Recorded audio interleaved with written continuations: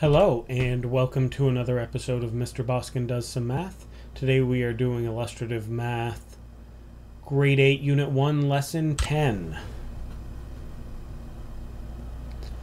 Okay, here's the design of the flag for Trinidad and Tobago. Describe a sequence of translations, rotations, and reflections that take the lower left triangle to the upper right triangle. So to take this triangle and put it here, the real easy way to do this is find the center point and rotate 180 degrees.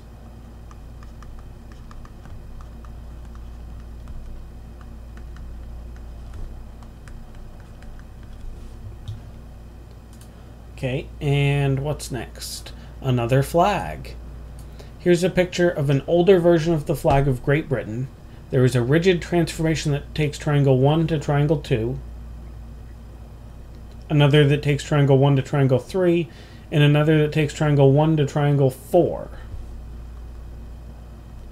Measure the lengths of the sides in triangles 1 and 2. Triangle 1 and triangle 2. What do you notice?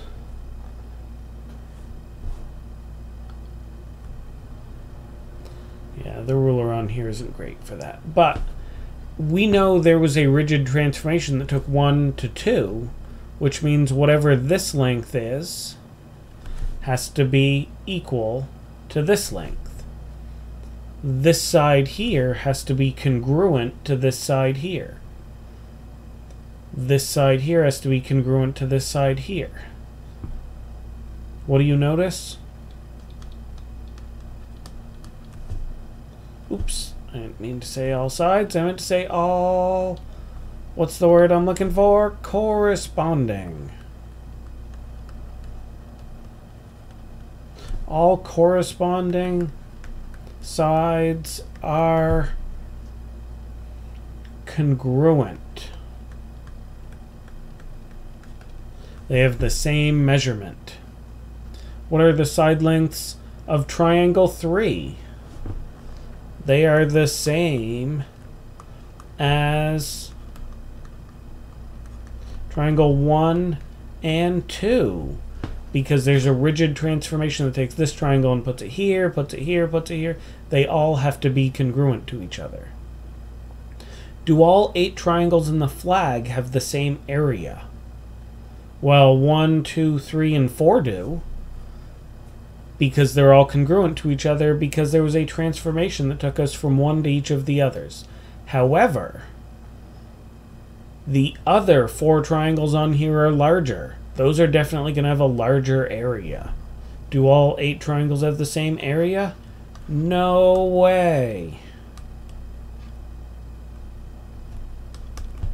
How do you know?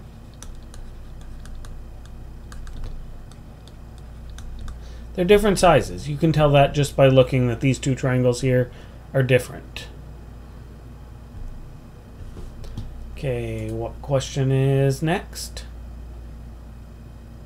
Which of the lines in here is parallel to line L?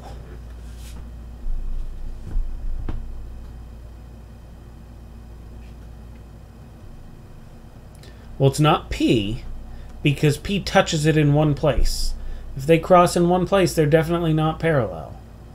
How about M? M looks like it is not the same distance away all the way across. It's that far away right there. Uh-oh, that is not the same distance. M is going to touch. They're going to cross somewhere over in that direction. How about L and K? Because remember, parallel means they're the same distance away from each other all the time. Those are the same distance away from each other at each end. What line is parallel to L? K. Explain how to translate, rotate, or reflect line L to get line K. So we could translate line L this far. We could translate it from here to here. That would take line L and put it on K. How about a rotation? For a rotation, we just need a point equidistant from the two, the midpoint between these two, and if we rotated 180 degrees, line L rotated 180 degrees around this point will become line K. How about a reflection? If we reflected it over the line in the middle between those two, then L would become K. So you can do that all three different ways. Explain how to translate, rotate, or reflect line L to get line P. So if we want to translate L to P, translations are just slides. No amount of sliding L around is going to put it where P is. If we want to rotate line L to be line P, we would rotate it around this point this many degrees, and that would put line L onto line P. How about a reflection? If we took the line that divided that in half, and if we rotated line or reflected line L over this line, it would put it right onto line P. So to turn L into P, we can rotate or reflect and get it, but we cannot translate. Point A has coordinates 3, 4.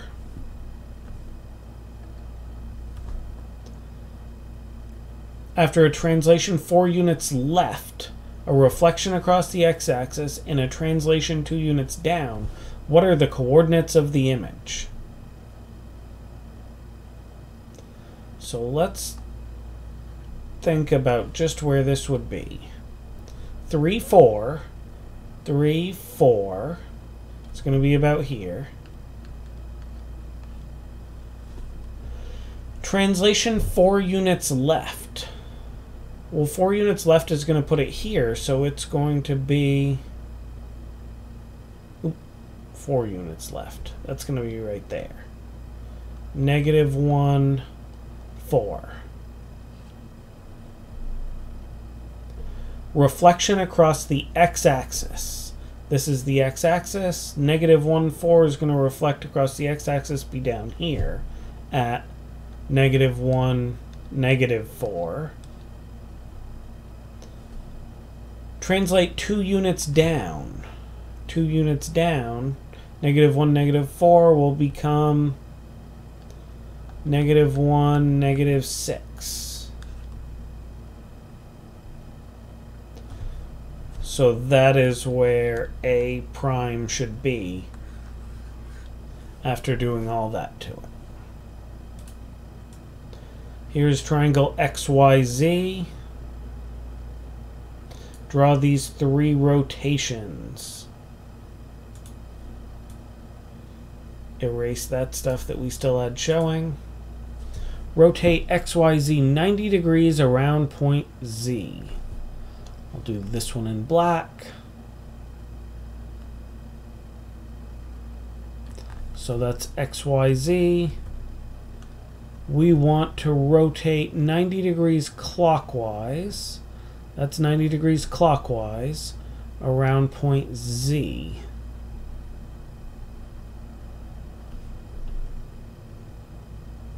Okay. Now I'll do one in red. Rotate XYZ 180 degrees around Z. So there's my figure. I'm going to rotate it 90, 180 degrees, and we're going around point Z, which will put it right there. 270 degrees. Draw my figure again.